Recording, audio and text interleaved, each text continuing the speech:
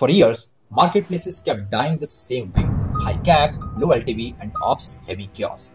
But AI just flipped the entire model. Most people think AI is creating new marketplaces, but the reality is smart business operators are reviving their marketplace businesses using AI, which proved demand but collapsed under operational chaos in the past. At the companies like Remi Roofing that offers fixed fee and guaranteed services, or Honey Home that turned the low frequency market into recurring revenue business model.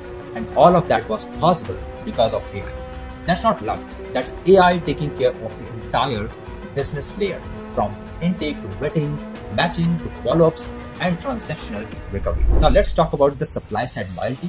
Platforms like Paraform rewrote recurring economics by letting AI agents do the sourcing and vetting part, which is faster, better, and closing more deals. This is the inflection point no one is prepared for, because AI fixes the marketplace that struggled in the past, not because the idea was bad, but because the operational expenses were costly for humans.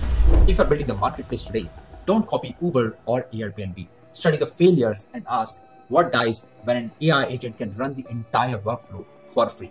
Comment below, follow me, and let's rewrite the playbook for consumer products in Agentic era.